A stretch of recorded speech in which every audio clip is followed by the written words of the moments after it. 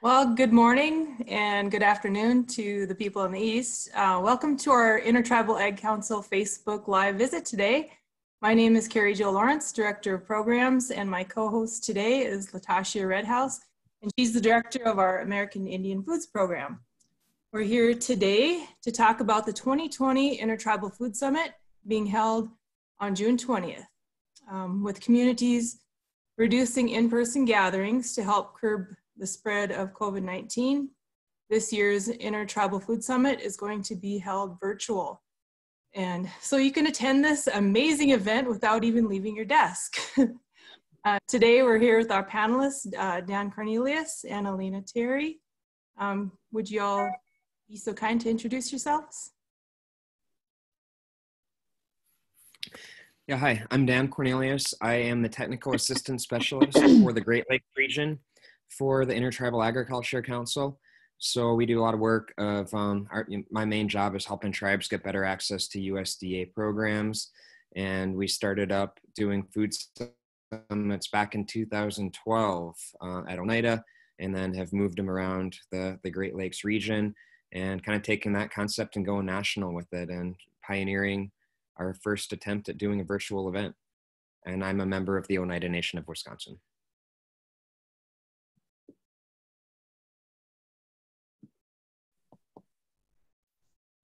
Great. Elena, do you want to go ahead and introduce yourself? Yeah. I think we were staring at each other like, okay. And Hi, I'm Elena Terry. I'm a member of the Ho-Chunk Nation from Wisconsin. I am the Food and Culinary Program Coordinator for the Native American Food Sovereignty Alliance, which also includes the Culinary Chef Mentorship Program. And I'm also the executive chef and founder of Wild Berries Nonprofit, which is a community outreach that works with seed savers, growers, producers, indigenous, that also works with community members that are overcoming AODA issues. So that's what I do here in Wisconsin. great. So I guess we'll dive right into talking about the Food Summit. So Dan, can you tell us more about the upcoming event? When is it, and how can our attendees get linked on and attend the conference? Yeah, so the main event is on Saturday, June 20th, but we have, we're doing other recordings and live sessions and activities in the lead up to the event. So starting Monday next week, we've got Linda Black Elk that is going to be doing a virtual plant walk. We have then a producer panel on Tuesday. Wednesday, we've got Sean Sherman going to be talking about Native and Indigenous foods. We've got and then we have a policy panel on Thursday with our director, Zach Ducheneau. Indigenous Food and Ag Initiative at Arkansas is going to be joining as well. Then for the main event on Saturday, this is where doing a virtual event, it's kind of new territory. And how we're structuring this is we're going to have a series of live roundtables all day, starting at 9 o'clock Mountain Time and stretching through the day. That's going to be complemented with a schedule of, we've got pre-recorded sessions on a variety of different topics. They're going to be going live on YouTube according to a schedule, and everything is going to be linked in to a new e-learning platform, Resiliency Through Agriculture e-learning platform that we just launched this week. We've got several more workshops that are going to be released in the next week, complementing this event, and really providing a resource that will be continuing to build upon as we move forward. So again, a bit of new territory with doing a virtual online event. But if you go to intertribalfoodsummit.com, that's the main event website. We have more information on there. You can find that and more information on the main Intertribal Ag Council website. That's indianag.org. And you can check both of the Facebook pages. We do have a couple of other partners. So I'll turn it over to Elena, and she can talk a bit more about Native American Food Sovereignty Alliance. All right, so with the Native American Food Sovereignty Alliance, we have been working on a wonderful way to have a positive space in leading up to the virtual Intertribal Food Summit. So we launched the Indigenous Chop Challenge and had such amazing participation. We have offered the winners of the challenge webinar spots for the Intertribal Food Summit, the virtual summit. And so you'll be able to learn a little bit more about some of the winners and the work that they're doing in their communities. And then also we'll be having some webinars available from the chef mentors who were the ones posing the challenges for the Indigenous Chop Challenge.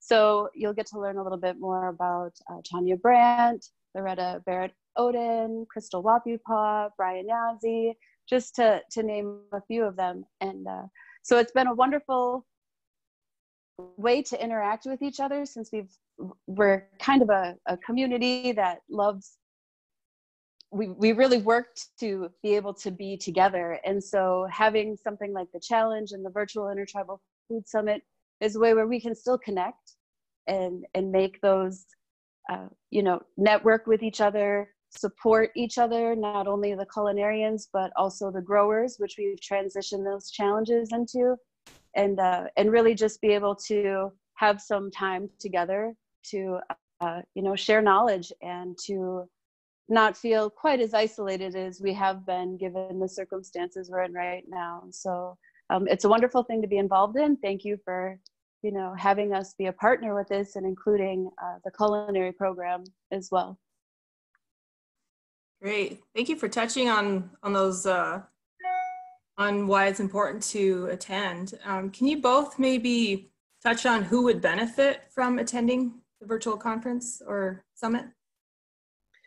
Yeah, I think that, really this event is intended for, it's an intertribal event. So it's targeted for our tribal communities, and, food ultimately comes from producers, whether that's growers, whether that's ranchers and stockmen, harvesters, fishers, and, so really all the way from the producers through, through the households, families, communities.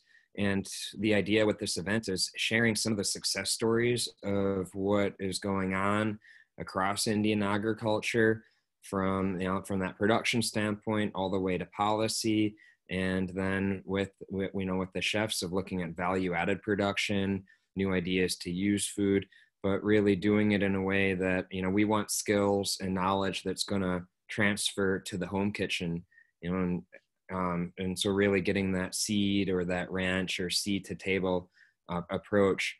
That's what we focused on with the past in-person events. I know last year we had over 700 attendees at the Great Lakes Summit at Pokagon, and I think it just shows the excitement that people have for food and agriculture right now. And I think that now is as important of time as any to continue to advance that. So as Elena had touched on, this is a great opportunity for people to just come together and network with one another and share ideas. So, that's one of the other things, and just wanted to quick touch on. Elena has been coordinating the Indigenous Chopped Challenge, but we have a grower challenge open right now, and we have a rancher stockman challenge open as well. So who would benefit? Who should participate? If you're out there growing, if you're out there, if you're, what are you doing for selecting, when you're adding new animals into your herd? What are you looking for? How are you managing your range? What seeds are you growing? These are the type of questions that we have so many innovative producers out there. And this event, we're trying a new format with these challenges of, get online and share what you're doing. And we have some great prizes that are available as part of that. That's great. Yeah. And I really appreciate too the inclusion of the timely program guidance of available COVID recovery type programs. So thank you. Elena? Yeah, I was just going to say, I think anybody could be involved in this. There's so many resources out there and so much knowledge. People willing to share that knowledge in these times when but food sovereignty and food initiatives really should be at the forefront of our concerns. And what are we going to do, not only tomorrow, but 5 months down the road, next year, to ensure that our food systems are in place. I think everybody can benefit from participating in this. I look forward to going to the food summits because there's always so much that I get when I attend, things that you would never even imagine, information or plants or about processes. And I know that with the Indigenous Seed Keepers Network through NASA, we sent out several hundred packets of seeds. And I know that a lot of people who receive those seeds are first-time growers. And this is a wonderful place to get information to support your efforts at home, and also just to connect with each other. The best resources are the ones that are sharing that information. And this is a wonderful way to get to know them a little bit more and to be exposed to some of that on whatever level that you're at. I think that it's a wonderful opportunity to participate in. Great, thank you so much. And I'm sad that I don't get to participate in person, but I'm really excited that we all get to connect virtually and still be together in the space of the Intertribal Food Summit. But how have past years been like with the Intertribal Food Summit? And then can the audience or current audience take a look at past events? Is there like historical recordings or anything like that, just so they get a gauge of what exactly this event entails? Yeah, that's a great question. So, so past events, yeah, I want to turn it over to Elena in a second here, because I think Elena's got a really powerful story of attending the event at Meskwaki and kind of, part of the journey that it's taken her on. But for the more direct answer on that, you can go to intertribalfoodsummit.com, the website for the event. We have past event summaries on there, so you can see a lot of the pictures, the basic descriptions of those events.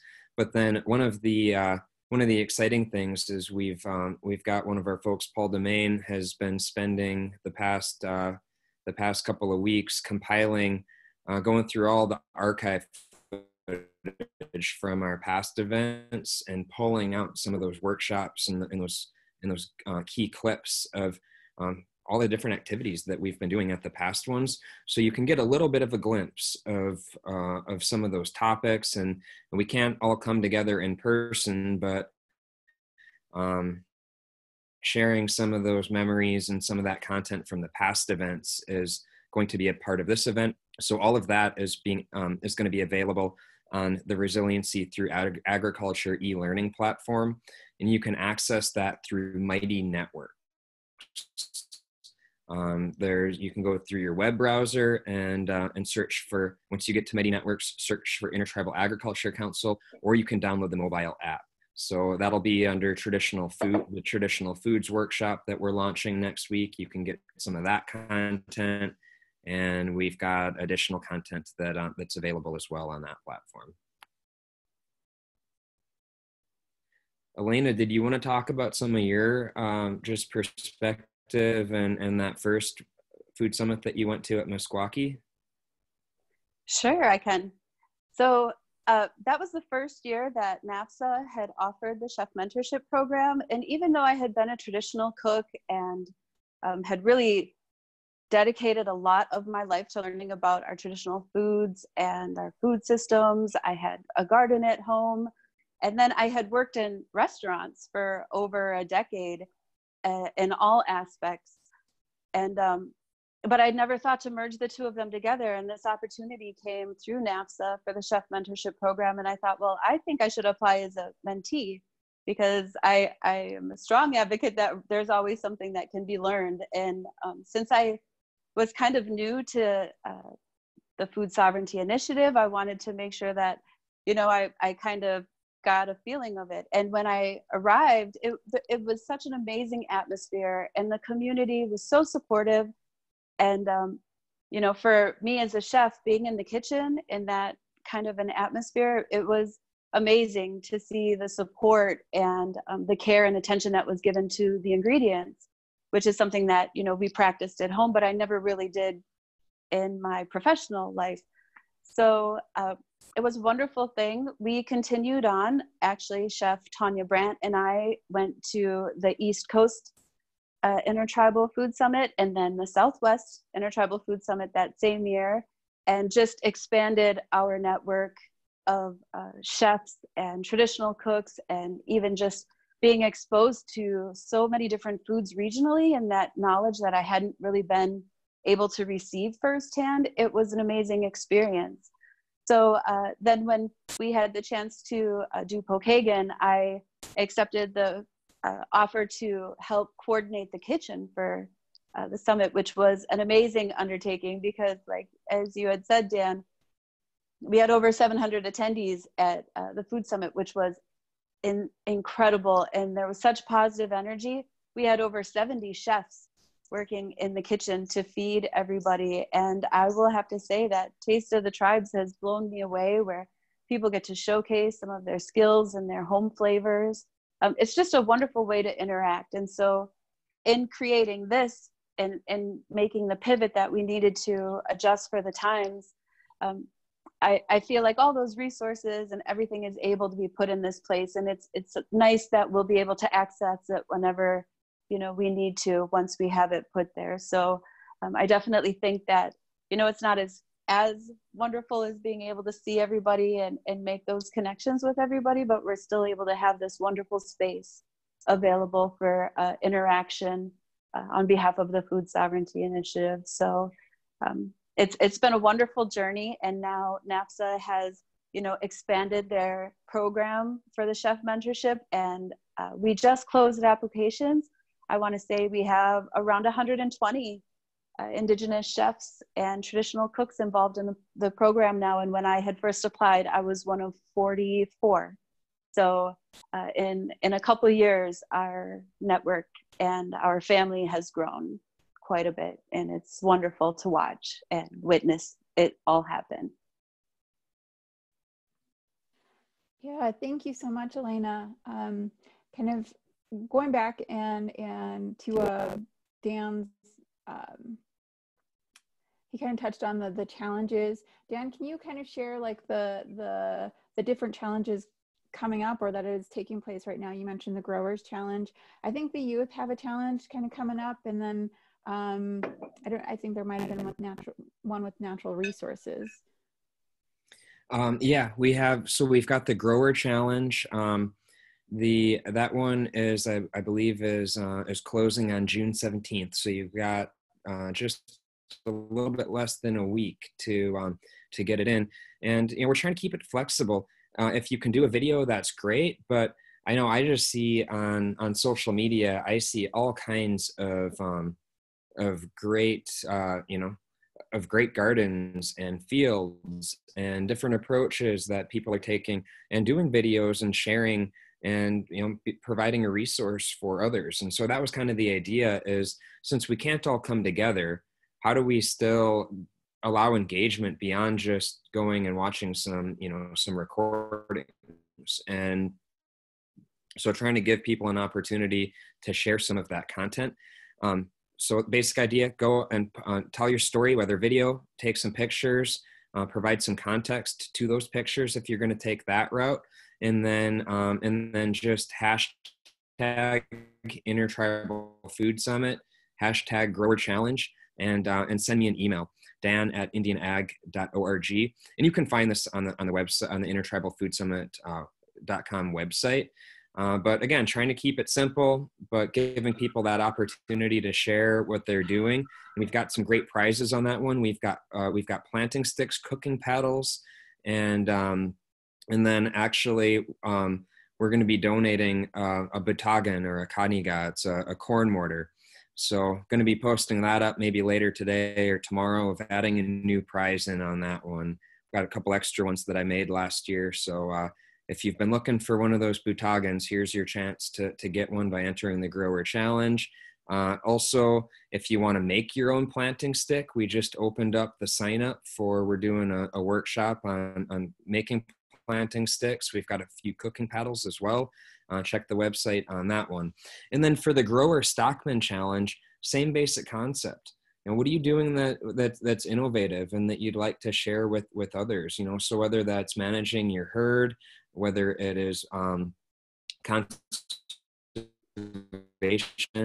and you know, managing your natural resources, you know, or whether it's marketing, you know, anything innovative that you're doing. We've got 3 $200 gift cards that we're giving out as part of that one, and then the youth challenge is going to be launching possibly later today. That one is open until July 5th, and it's basically asking, what is food and agriculture doing to help your community during this time of crisis, or how can it help your community during this time of crisis?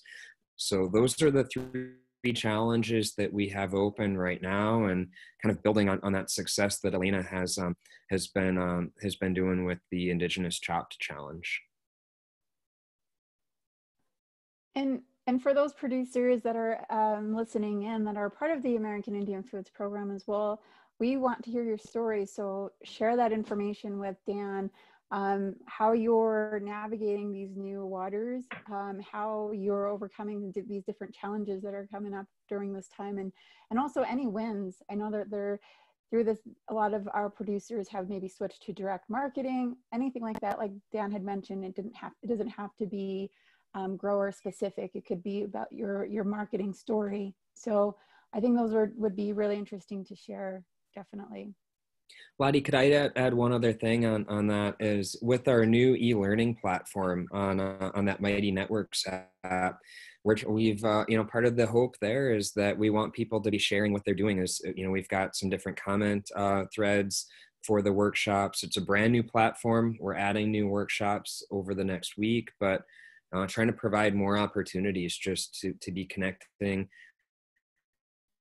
and I think we're all stronger of working intertribally and supporting one another. So, and we've got the Food Summit next week and on June 20th, but it's all part of a much larger, bigger picture effort to be sharing those success stories, providing the resources, and just working together to support one another. Along with that platform, we've launched the podcast about 2 weeks ago, and on that podcast platform, we should have producer interviews. We should be launching those soon, and that would also go in tie up with the Intertribal Food Summit. So again, these are all of the different platforms, plus all the amazing partners we have. I feel like this is just a special time to really forget about what's going on in the world and just really, really network and just celebrate food and our ways, our traditional ways. And so I'm super excited about that.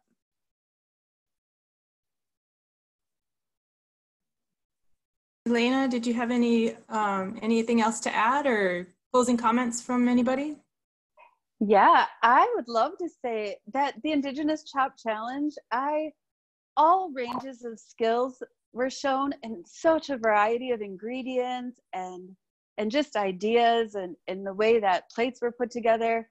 It was so inspiring on whatever level to see people engaging. And so I would encourage you on whatever level you're at as a grower or a producer to share that, because there are people out there that are at the same level or, you know, are inspired by what you're doing, even for the work that's being done in the communities and the work that's being done by Indigenous people. Like, know that it is very inspiring. And the more that you get it out there, the more that other people can, you know, get that inspiration from you or those ideas, or maybe there's something that you thought of that they didn't. And so, like, don't be intimidated to participate. I'm just putting it out there to encourage you to, because it's been wonderful and I love watching it. I love seeing all of the submissions for all of these challenges and what people are doing. So I hope that I see everybody on June 20th. I hope that you utilize the resources that are out there,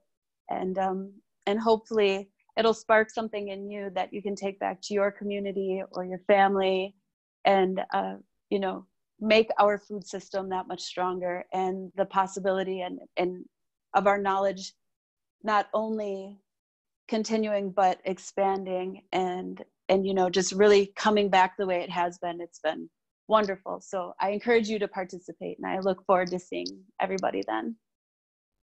Excellent thoughts. Thank you. I need to go back a little bit. I need to ask about registration. Do we need to register for the summit, or how does that work? Yeah, we do have a registration. There's no cost for tribal community members, staff, and partners. You can go to intertribalfoodsummit.com and find the link, or you can go, the direct link is intertribalfoodsummit2020.eventbrite.com. Again, it's just right on the website. Really simple registration, but we'll be sending out, we are sending out more information on the speakers on the event through that. So please do register. Again, no cost on that registration. All right, awesome. Thank you. Yeah, we are super excited to present this virtual event, really highlighting the overall resiliency of Indian agriculture. And we're going to be encompassing many aspects of agriculture, including conservation, production, policy, marketing, the culinary, traditional foods, medicine, and of course the COVID recovery resources out there and how to kind of navigate in some of those programs. So super excited for that. Any other comments? Questions from anybody? No, I'm gonna look and see if we have any comments or questions on our live feed, but if you are tuning in, you can submit any questions that we might not have covered. Let's see.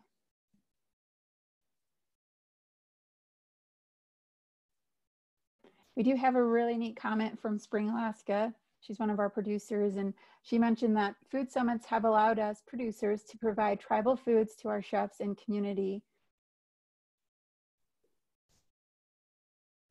Great feedback, Spring. But we just got a lot of hellos and howdies and great work, so. Yeah, and I just want to reemphasize, if anyone wants to participate, if you have something that you want to share, that's part of the ability with these grower challenges. Is you can share a video. Easy thing to do is you can even just do a slideshow and do your own Zoom recording on that, to use that to help to easily make a recording, post it up, and the winners will be featured as part of the event. So everybody has a chance, if you want to participate in it. And stay tuned for more information. We're going to be having a poster coming out later today with more info on the schedule and the event itself. Perfect. June 20th, don't forget. Yes. Great. Well, I think that might cover it. We good? I think so. Everyone tuned. I know. I was thinking, okay, we're just gonna sit here and joke and pretend. We can visit all day. Yeah, I think so. I think I just like sitting and looking at you guys. Yeah. I feel like I do more work when I actually see pictures or faces of people, so it works out really well. Yeah. All right. Well, thanks everybody, and holler if you have any questions. Get a hold of any one of us, and we will talk to you soon. All right.